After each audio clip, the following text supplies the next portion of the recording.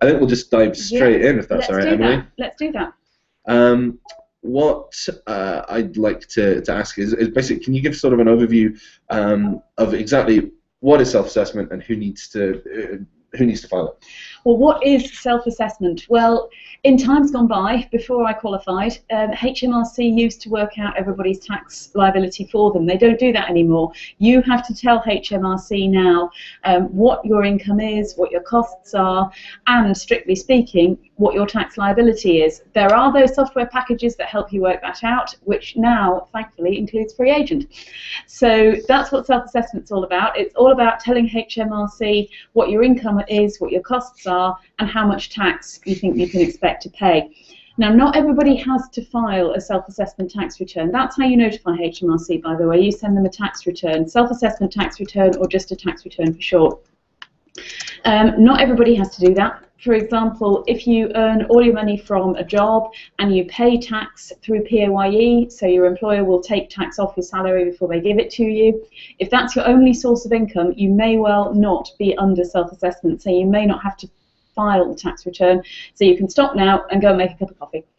But if you are in business in your own right, and particularly in this case, because that's who we support, if you are a sole trader, then you can actually prepare your tax return and submit it through FreeAgent. Now, we do also provide some support for partnerships and limited companies, but it's not yet possible to submit your tax return through FreeAgent if you have one of those businesses. Does that answer your question, Adrian? Just about, yes. I mean, I think pretty much what we'll do with this is just sort of look at a few of the most sort of important topics that you have to do if you're if you're a sort of sole trader or a limited company or anything like that. So you know, what's the most common things you have to file, and you know, just providing a bit of a go through about the whole process. Obviously, if anyone else is watching and wants to ask us a question, then please feel free to. You can either jump on and ask it to us in person, or leave a question through on the event page, and we'll answer it for you. Yep. So please do keep them coming in, because it's always so much better if we've got a live and willing audience that's coming and asking us stuff, rather than us just rambling between ourselves. Speak for yourself. I suppose one of the big things, obviously, with self-assessment coming up, the deadline coming up on January the 31st. There'll be a lot of people who are probably starting for the first time now, maybe left it a little bit too late, and there's only a couple of weeks left. So, in a nutshell, what are the steps you have to do in order to get your self-assessment in now? What should you really be looking at? Great. Well, if you're new to self-assessment, so you've just started a business, you've never filed a tax return before, HMRC don't know you're in business, that's HM Revenue and Customs, by the way, the tax man. If you haven't done anything towards it, then here's what you need to do. Firstly, get yourself onto the website hmrc.gov.uk and click the link in the top left that says register. That is going to be you tell your HMRC that you are in business and you've got to file a tax return. Follow the steps through that. What will then happen is two things. Firstly, HMRC will issue you with a 10-digit tax reference number, which is called a UTR. That's short for Unique Tax Reference. It's 10 numbers, 10 digits, no letters in there. Don't confuse it with your national insurance number, which is a mixture of letters and numbers. It's 10 digits. You need that in order to be able to file a tax return. The second thing HMRC will do is they will send you in the post an activation PIN number, and what that's about is making it possible for you to file your tax return online, because you do have to do that now. You can file a paper form if you get it in by the end of October, but we're well past the end of October now, so it's got to be online. So that's the two things you should do. You should register, and you should get your UTR, and you should get your activation PIN and finish the steps. Then what you need to do is actually complete and file your tax return, and you'll be pleased to know that at FreeAgent we've actually got what's called a crash course, self-assessment crash course, and I'm going to smile sweetly at Adrian and ask him to put the link for that on our Google Plus page so that you can actually get to that, and that will take you through in bite-sized pieces what you need to do in order to get your self-assessment tax return in. Yeah, no, we'll post the links for those. immediately after this. I think the crash course is actually going live as we speak, so hopefully the link will be there. I suppose a big thing as well, obviously, is if people are starting self-assessment now, there is a chance, obviously, they might miss the deadline because they might have left it a bit too late, or they don't have enough time to get things done. What should you do if you reckon you're in that boat? If you're going to miss the deadline, what should you do? If you think you might miss the deadline, well, if you can get everything done now, if you can register with HMRC now, ideally you won't miss the deadline. If you do miss the deadline, then unfortunately there is an automatic penalty of £100, which HMRC will charge if you're late with your tax return. They'll accept what they call a reasonable excuse for being late. So that might be a sudden serious illness to you, or a close family member, or a family bereavement, or something like that. But it does have to be something quite serious for HMRC to accept that it's a reasonable excuse. And remember, ignorance of the law is no excuse. They won't accept that you didn't know you had to file a tax return. They won't accept that as a defence. So my suggestion would be, get it in on time if you possibly can. There is also actually scope to put provisional figures on your tax return if you don't have accurate information. And if you think you'll never get accurate information, for example, if you had a flood at your office or a fire and you've lost some of your records, then what HMRC say is that you should do your best to recreate them. So perhaps if you've lost a box of receipts, you might get some inspiration by going through your credit card statements or through your bank statements or something like that. Try and find an alternative way to work out what figures should go on your tax return. And you can put a note in the white space on your tax return to explain to HMRC that that's what you've done. Okay. I think we'll look at just a couple of kind of general sort of self-assessment questions, if that's okay. I suppose a big one that we have here is people who are new to self-assessment who come and ask us stuff like, what's payment on account? Yeah. For example, that kind of thing. So yeah, can you explain a little bit about that and sort of what you should be watching out for? Yeah, certainly. Well, payments on account are something that's actually very nasty. Well, I think they are anyway, and so do a lot of other accountants. Basically, if you are self-employed, so if you're a sole trader or you're in partnership, then what you can find yourself having to do is, if you are due to pay more than £1,000 in income tax and Class 4 national insurance for the tax year, you can find yourself having to make payments on account for next tax year. What does that mean? Well, let's say that you started your business during the tax year 2012-13. The tax year, by the way, always runs from the 6th of April one year to the 5th of April the following year. If you started your business in that tax year and your tax and national insurance amounts to over £1,000 for that tax year, what you're going to have to do is not only pay that particular tax bill by the end of January, you also have to work out that half of your actual tax bill for 2012-13, and you have to make a payment of that on account for 2013-14, the tax year we're in now. So you basically have to make a payment in advance of the tax year even finishing. So if this is the first year you're in business, you can find yourself having to pay half as much again as your actual tax and national insurance liability, which is really, really nasty. So you make one of those payments in the January, one in the July, and those count towards your tax bill for 2013-14. So let's say you've paid £1,000 on account altogether, and then you find out that your tax bill for 2013-14 was actually £1,500. HMRC take into account the £1,000 you've already paid. You then only have to pay another £500 on top of that. That's called your balancing payment. But once you've done that, of course, you've then got to think about payments on account for the following tax year.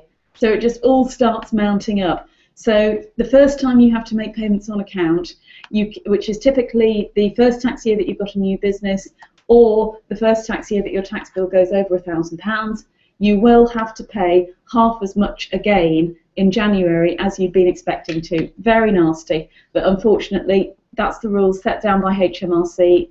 That's how it is. Okay. Looking at income. Can you give us examples of what kind of income people might not think they need to include on the return, but they actually do? That's a good question, because what you often get is people get confused. You think, well, what income do I need to include for my business? basically you need to think about whatever work you've done. Don't go by what you've invoiced, don't go by what you've been paid by your customers.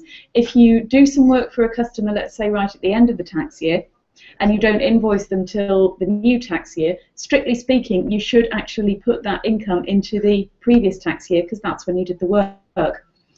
That's one that you need to think about. Coming away from business a little bit, you need to make sure you've included income like income from bank interest, even if it's tiny, or dividend income, or if you receive a pension, you've got to put that in. The only snag with bank interest income is that you need to leave off tax-free bank accounts like an ISA. So don't think that because you've received interest on a bank account it has to go in. Look first at what that bank account actually is. If it's an ISA or another tax-free account, you leave it off. Okay. And sorry, a slight follow-up for expenses. Can you give us some examples of some of the typical expenses that tend to trip people up when it comes to self-assessment? How long have you got, Adrian? We're here for half an hour, so literally, if you want to keep going and tell people, that's fine. Okay. Well, there's various issues that people do run into when it comes to claiming expenses. I'll give you some of the more common ones. Food and drink. If you're a sole trader, you may well think, well, can I claim the cost of food and drink when I'm out and about on business, or even just when I'm working?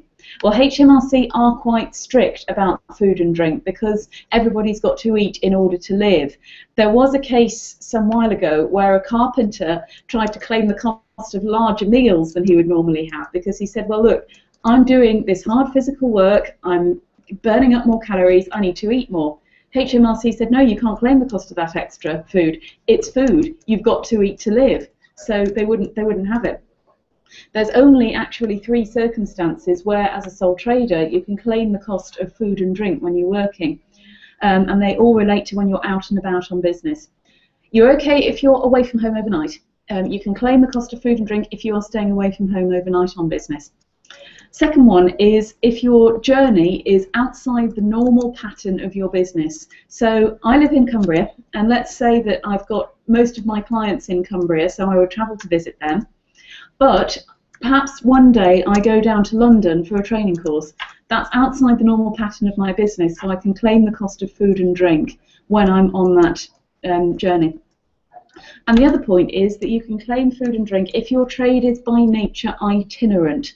Now, HMRC don't define exactly what that means, so there's quite a bit of debate amongst accountants about what that actually means.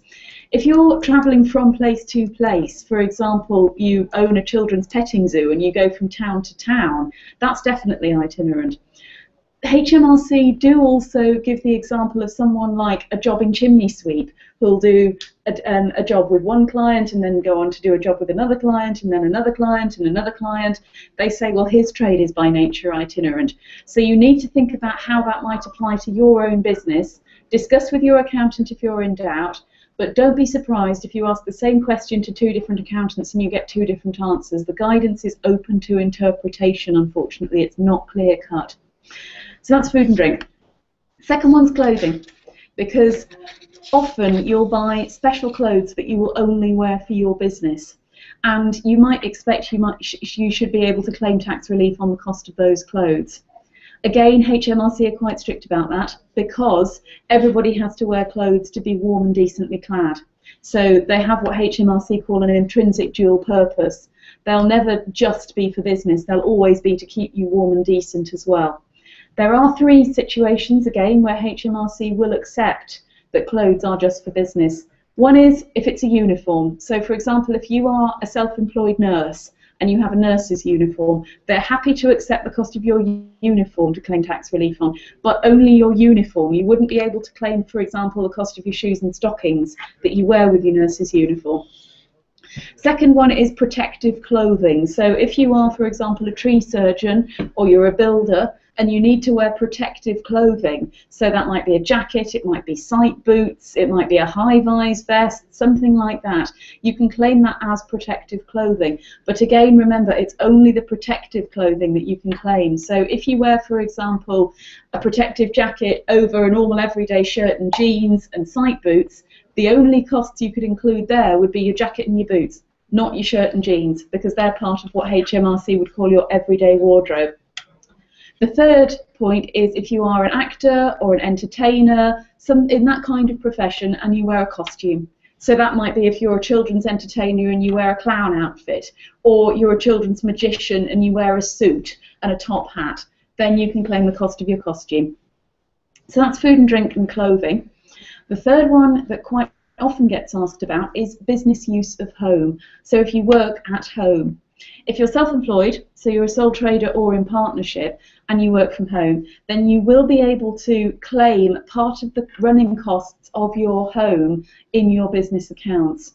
So how does that work? Well, there are some new simplified rules, but they only kicked in from the 6th of April 2013, so they're not applicable for the tax year that we're about to file for. What you have to do is you have to work out a reasonable apportionment for how much you used your home for business. Typically, that will be that you work out how many rooms you use for business in your home, out of how many rooms you actually have in your home, and then to work out how much you use that room or those rooms for business. Now, it's never a good idea to say a room is 100% for business use. If you own your home and you say a room is 100% for business use, if and when you come to sell your home, HMRC will sting you for capital gains tax on that room. So make sure it is partly for business and partly for private. My own home office also has a piano in the corner because it doubles as my music room. So if HMRC ever said, I think you are just using that room for business, I would be able to say, see a piano, I'm not a musician, I'm an accountant, therefore I do not use this room just for business. So make sure that you have a visible, ideally, means of proving to HMRC that you do use that room for private as well as business purposes. So coming back to, so you've worked out the reasonable proportion. What expenses can you apply it to? Well, one is your rent, if you rent your home, the interest on your mortgage, if you're buying your home, just the interest, not the capital payments, your council tax, those, your light, your heat and power, those you would all apply the business proportion to. So let's say that in a year you've spent £1,000 renting your home, and you've got one room out of 10 that you use for business, and you use it 80% for business use. So what you would do is you take that £1,000, you divide it by 10, you multiply it by 80%. And for goodness sake, don't ask me to do that calculation line because my mental arithmetic is hopeless. But that's how that works. So those are some of the costs you can apply it to. Some others. Telephone and broadband. What you'd need to do is actually get hold of an itemised bill and work out how much you actually used your phone and broadband for business. Insurance. Depends on what you are actually insuring. If you've bought home insurance that also covers your business, and check your policy, by the way, and make sure it covers a home business, not all of them do. If you've got just one policy that covers home and business, again, you apply the business proportion like you would for rent or council tax. If you've got an insurance policy that is specifically for your business, you claim the full cost. If you've got home insurance that does not cover your business, you can't claim any of it. No, nothing at all. Nothing at all. If you've got home insurance that doesn't cover your business, I would say you can't claim any of it. Okay. Yep. Repairs and cleaning both work the same way. If you have a repair done to the whole house, like a roof repair, you claim the business proportion. If you have a cleaner cleans your whole house, you claim the business proportion. And that's using the same method as before. That's exactly right. That's right, okay. Adrian. Yep. If the repair or the cleaning is just done to the room you use for business, you start with that, and then you apply the percentage of how much you use that room. So in my example, that's 80%. But if your repair or cleaning does not use your business room, so for example, you have your living room painted and you don't use that room for business, that cost's got to be left out. Another cost you can't claim is water. Any proportion of your water rates if you work at home, unless you have a separate water pipe rather, that's used just for business. So for example, if you run a dog grooming parlour and you have a separate water pipe for the extra water you need and it's charged to you separately, then you can claim the cost of that. Otherwise, water, no go at all. Not even if you make a lot of cups of tea? Not even if you make a lot of cups of tea. Remember, we've all got to eat and drink to live. Nice try, Adrian. Excellent. So is that pretty much everything for business use of home? That's pretty much everything for business use of home. The other expense you need to watch out for is travel expenses. So if you do travel on business, which a lot of people do, make sure that your journey is actually for business purposes. HMRC are quite strict about what does and doesn't constitute a business journey. If you're going to visit a client site and you go regularly to that client, HMRC actually say that for the self-employed, if you go there on a regular basis for more than 6 months, that counts as commuting that you can't claim. They're actually quite nasty about that. Employees get 2 years, self-employed 6 months. Yeah, so watch out that your journey does actually count as business with the revenue. Okay. And I take it that they're fairly strict on if you use if your journey is for both business and also for exactly, personal Adrian. use as yes, well. They are. So if, for example, you go and visit a client and you also pick your child up from school on the same run, then HMRC would be likely to say, well, you'd have had to do that journey anyway for the school run, and they wouldn't let you claim it. Make sure if you do a mixed journey that you can actually distinguish between which bits for business and which bits for private, because you can claim the business element. So that's quite useful if you're doing, for example, a journey that means you have to stay away from home overnight. So, for example, let's say I go to London and I do a training course and I decide to spend an extra night in London to go and see a show. I can't claim that cost for hotel accommodation, which, by the way, works the same way as travel does. I can claim the costs of any nights I spent in a hotel for the training course. Okay, that's actually sort of touching on the next bit I wanted to look at, which was about sort of entertaining. Yes. So client meetings, that kind of thing, taking people out for lunches. Now I know that this is we've chatted about this before, and it's quite a grey area too. Yes. So if you can just give us a couple of pointers of sort of what's allowable, what isn't, what the main things that people kind of get tripped up on when it comes to this. Well, again, this is a point where HMRC are quite strict, because tax relief on business entertaining, you can't have it. So if basically you take out for lunch, or you take out to the theatre, or you buy a coffee, anything like that for somebody who is not a bona fide employee of your business, HMRC actually say you can't have tax relief on it. Strictly speaking, they would also say that if you were like a group of freelancers working together and you took turns to buy each other coffee and cakes, they would probably say that was business entertaining. So they are quite nasty about it. I had one case where I had a client, it was a limited company actually, but his wife, the sole director's wife, did quite a lot of work, unpaid work for him. She would open his post, she would answer the phone, she was unpaid, but every Christmas he would take her out for a meal to thank her for that work. HMRC said, that's not because she's doing work for your business, she's not an employee, she's not on the payroll, you're taking her out because she's your wife, no tax relief. Nasty, nasty. What I'm going to do now is we actually had a couple of questions through this morning when we we did a live Q&A here on Google Plus as well. So I'm just going to propose a couple of these now. Some of them do have some crossover with what we've been talking now, but they're actually sort of more specific examples and stuff. So I'll just rattle a few of these through to you, and we'll go through if that's okay. Super. The first one was, does income go in when I invoice it or when my customers pay it? Yeah, well, we've talked about this briefly before. It's strictly speaking, the answer is it's neither, because you need to think about when you actually do the work. So, as I said earlier, if you invoice before, if you do the work before the end of the tax year, you've got to include that income in this tax year, not next tax year, even if you invoice later. Okay. Next question was, I've heard something about being able to do accounts using a simplified method. What does this mean? Well, it's not going to apply for this year, unfortunately, because that kicked in on the 6th of April 2013, which means it relates to the tax year that's still ongoing. You can't use it for the tax year 2012-13. But what it is that sole traders or partnerships whose partners are all individuals, so no partnerships with a company for a partner, they, if their turnover is under £79,000, the VAT threshold, will be able to prepare accounts for their tax return on a cash basis. So instead of thinking about when you did the work and when you accrued the cost, you think about when did customers pay me and when did I pay my suppliers, which should actually be a lot easier to keep track of, and it means you don't have to have accounting in your head. You don't have to think about accruing for costs or accruing for income. It also uses simplified rules for certain expenses that you can use, and one example of that is business use of home. So, for example, if you work at home, from the 6th of April 2013, you can actually use a flat rate allowance to replace some of the business use of home calculations, and that allowance depends on how much per month you work at home. But what you've got to remember, though, is that that allowance doesn't cover all the costs. It covers heat, light, power, telephone and broadband. Not your rent, not your council tax, not your mortgage interest. You've still got to do the business use of home calculation for those. So watch out for that.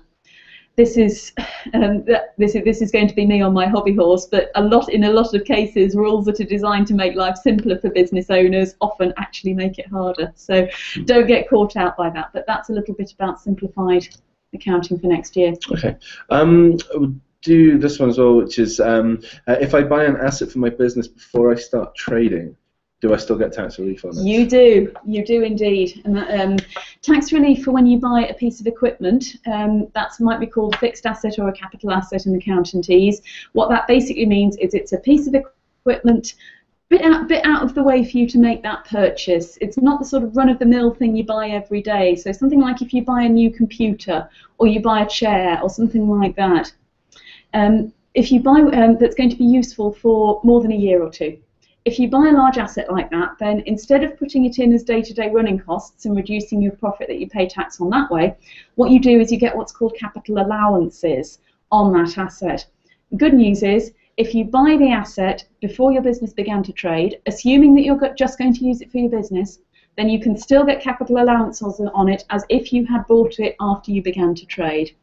You do have to be a little bit careful, though, if you've got an asset that you've previously used for something else. Because if you've got an asset that you've previously used for something else, your capital allowances are going to be restricted. Also, capital allowances are restricted for a car. HMRC do not give full capital allowances on a car. So you need to check with your accountant and check the rules, because capital allowances are complicated. Okay. Yeah, I'll do this one as well. Yeah. I'm not too sure how easy this will be, but how can I tell if I've got to make payments on account in the next tax year? Right, okay, well, we were discussing payments on account a little bit earlier. You will have to make payments on account if your income tax and Class 4 National Insurance bill for this year are over £1,000, and if, so long as you haven't had more than 80% of your tax already deducted at source. So what that might be is if you've got a highly paid job, and you're also running a business on the side, because for your job you will have had tax deducted at source through PAYE. Your employer takes your tax off before they give you the salary. You don't get the total salary and then hand some over to HMRC. That's what it means by tax deducted at source. So payments on account are if your tax liability and Class 4 National Insurance liability together amount to over £1,000 and you haven't had 80% deducted at source. Adrian, can I just actually explain what I keep saying about Class 4 National Insurance? Yeah, please do. Yeah, because when you're a sole trader, there's 3 taxes that you might well be subject to, at least. National insurance, strictly speaking, isn't a tax, but it feels so like one that everybody thinks of it as a tax. When you're a sole trader, you will pay on your profits 2 different kinds. You pay income tax on your profits, and you pay what's called Class 4 National Insurance. You also have national insurance called Class 2, and that's a flat rate weekly sum. And when you're self-employed, that is what entitles you to state pension, is paying that Class 2 national insurance. Class 4 national insurance and income tax only kick in when your profit reaches a certain level, and that level will change every year. It'll go up a little bit every year. Class 2, the threshold for Class 2 is quite a bit lower. It's only something like profits of $5,725 for the current tax year. But for Class 2, the exemption's not automatic. You actually have to apply for it. The reason for that is that if you don't pay Class 2, even if you are exempt from paying Class 2 because your profits are low enough, if you don't pay it, it could well affect your entitlement to state pension.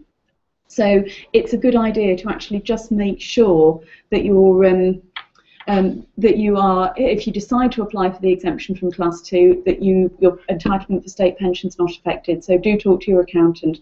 But as I say, on your profit, you would pay income tax and you would pay Class 4 national insurance, and Class 4 doesn't affect your pension. Okay, I think I'm going to do 2 more questions, if that's okay. Yeah.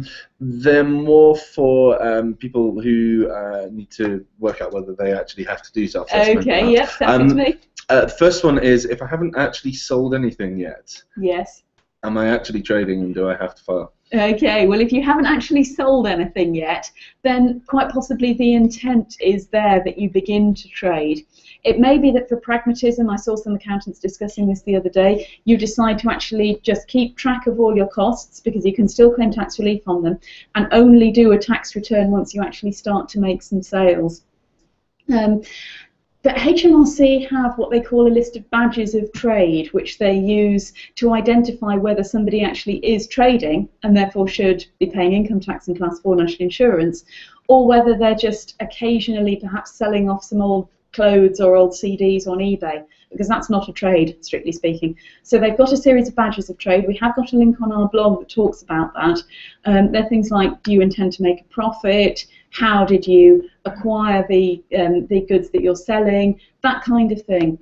So, as I say, that's on our blog, and if I smile very sweetly at Adrian, I'm sure he will post that link up for you. Certainly will, certainly will.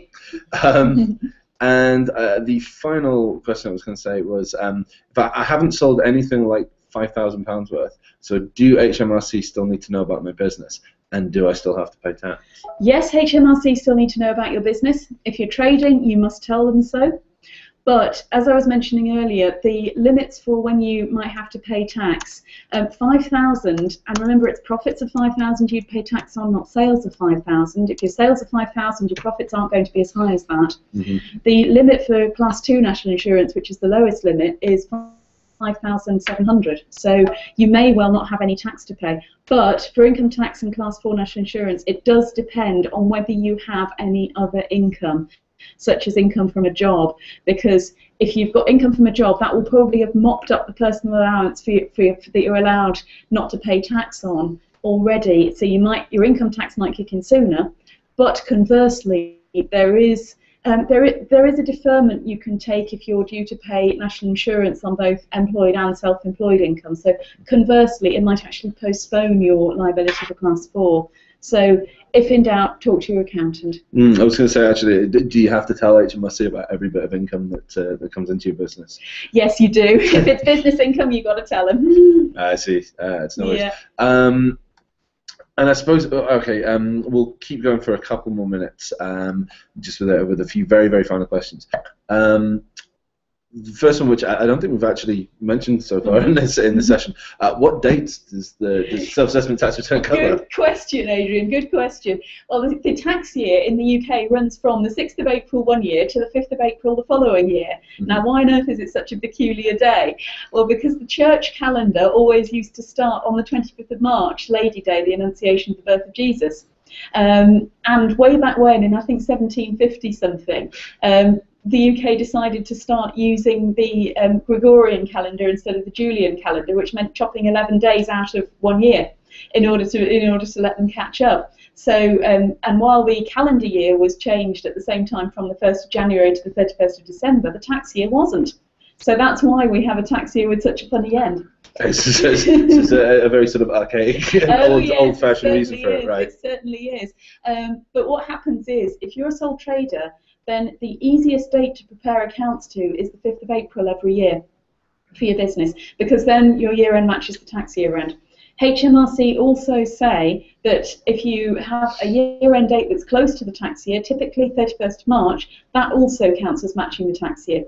If your year end doesn't match the tax year, so if as a sole trader you like to do your accounts for a calendar year instead, what will happen is, in say 2012-13, you get taxed on the profits for your accounting year that finishes in the tax year. So 2012-13, 6th of April 2012 to the 5th of April 2013, the calendar year that finishes in that period is 2012. You get taxed on the profits for your calendar year 2012. Special rules apply though if your business has just started, changed its year end, or is finishing. And sometimes in the early years of your business, you can pay tax twice on the same profits. Nasty, nasty. Check with your accountant. Okay. Forgive me, I can't remember if we actually touched on this at the very, very, very start.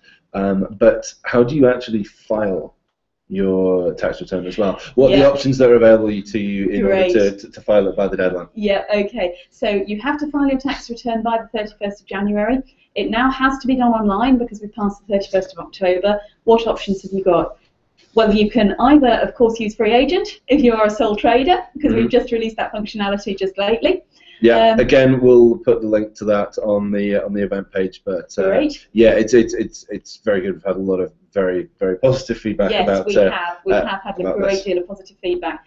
But if for whatever reason you can't use FreeAgent, for example, you're in partnership or you're the director of a limited company and you can't file your self-assessment tax return through FreeAgent yet, HMRC have a free filing tool you can use, or you can use another commercial package, something like TaxCalc, which will help you work out your tax.